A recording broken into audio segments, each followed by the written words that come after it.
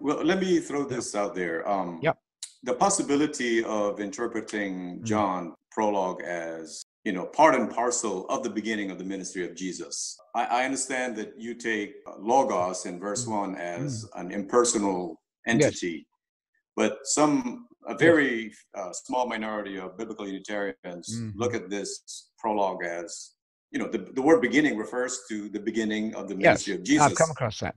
And when you look at 1 John, it seems to be saying the same thing. It seems to me can be a plausible explanation, except verse 14. These biblical Unitarian fellows are saying that verse 14 is probably a reference to the resurrection.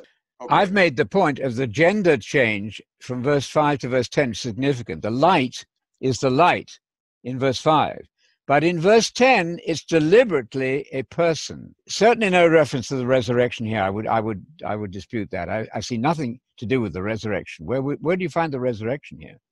Well, it doesn't say resurrection, obviously, but It says we have seen his glory as of the only Son from the Father, full of grace and truth. Yes, that's the historical Jesus, full of glory, grace and truth. In fact, grace and truth came by Jesus. We know that. The law was given by Moses.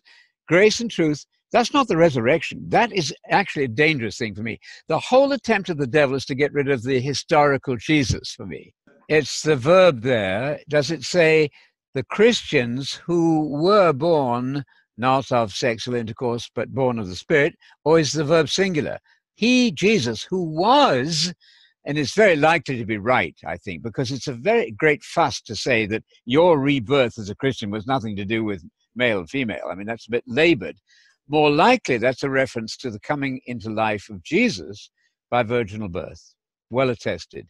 In fact, Tertullian even says the Gnostics changed it, which is quite possible. Actually, the Spanish one, you might be interested, the Reina Valera 1995 is actually where I found this information years ago, and now it's gone. Anyway, this is a translation from the footnote to the Reina Valera, and this is the book you got to get, by the way, Douglas Edwards, The Virgin Birth in History and Faith, and he reports that the earliest written witnesses to John 1:13 show this reading: he is the Son of God, not by nature or human will, but because God has begotten him. And that harmonizes, Anthony, excellently with... 5:18 speaks not in the King James, which is all garbled there.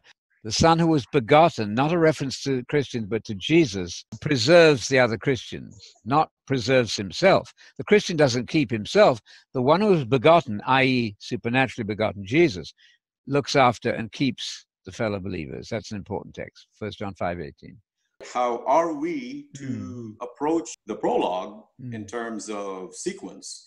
Is it supposed to be chronological or topical or a combination of those two?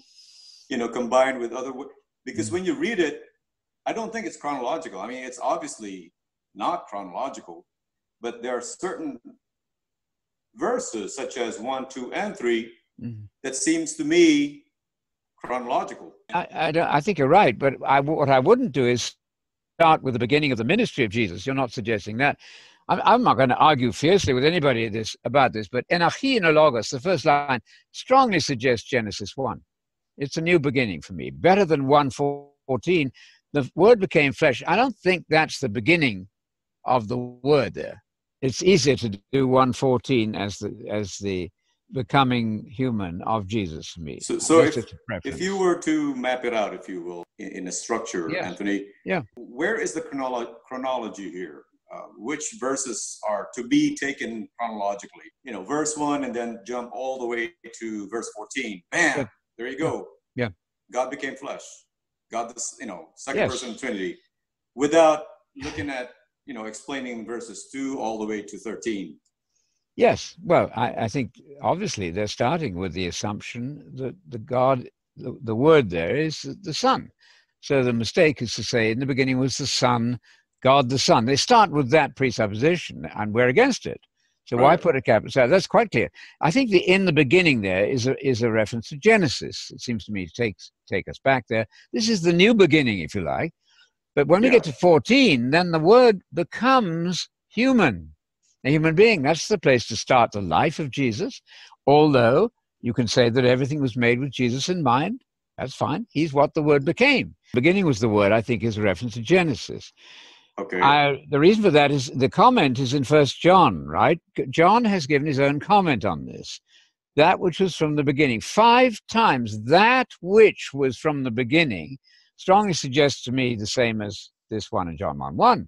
What was, right? Not he who. What was, what was, what was. 3 times, 5 times or so.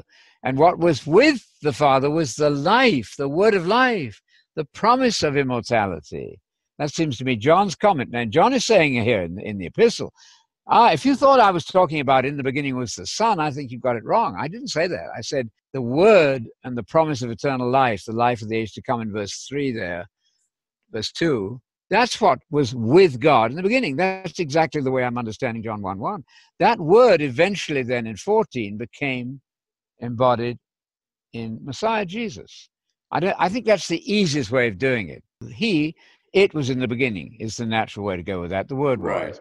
All things came to be through it, the word, and without that word, nothing came to be. That is very much, by the way, found at Qumran, a similar statement. The people at the Dead Sea Scrolls area were saying everything came into existence through the word and nothing came into existence without it. So now all of a sudden when you read verse 6, there was a man sent from God. All of a sudden, John the Baptist is there? Yes, of course. Why not? When you get to John the Baptist, he's the greatest man who ever lived. He's so great that he baptized Jesus. Beginning in verse 6, John is already preaching. Yes. And then in verse 14, Jesus becomes a human being. Oh, I see. Yeah, I think that's just resuming. I think I'm taking the 14th verse as a resumption of the older story. He goes to John the Baptist. Yes, I get your point. He goes to John the Baptist, and then in verse 6, a man named John was sent from God, commissioned. He came for a testimony as a forerunner. We know that from Malachi. He was in the world and is going back to Jesus now.